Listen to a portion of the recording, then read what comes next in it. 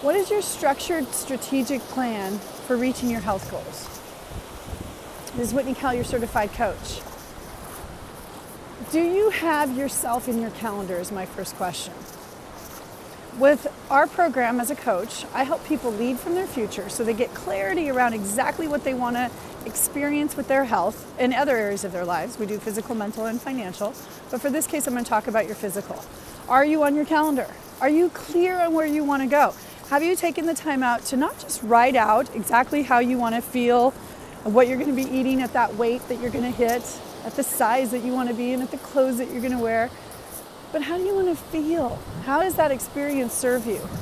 And what does somebody at that weight, let's say it's 140 pounds, 150, 160 pounds, what does somebody who gets to maintain that weight, how do they live their lifestyle? What are they eating?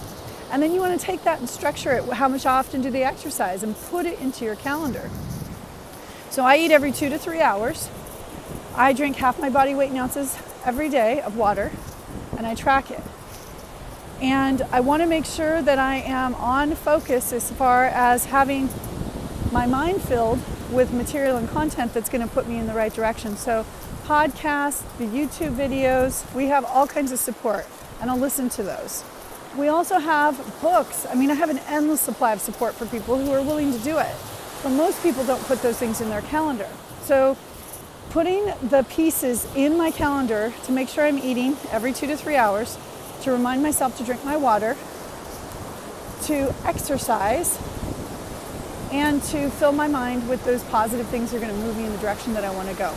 And one of the most important parts for me is mentorship and accountability. I have a coach, multiple coaches as a matter of fact, that I'm accountable to. I'm using MyFitnessPal app at this moment, and I'm entering in all the food that I'm eating, and I'm sharing it with my trainer.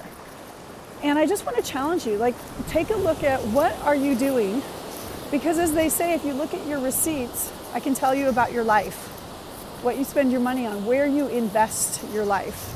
So take a look at your calendar and make sure that you've got yourself on there that matches with where you want to go with your health. It's pretty simple when you think about it, and most people are doing that. If you have a family or other obligations and responsibilities, you've got those on your calendar. I think some of us just forget about putting ourselves on them.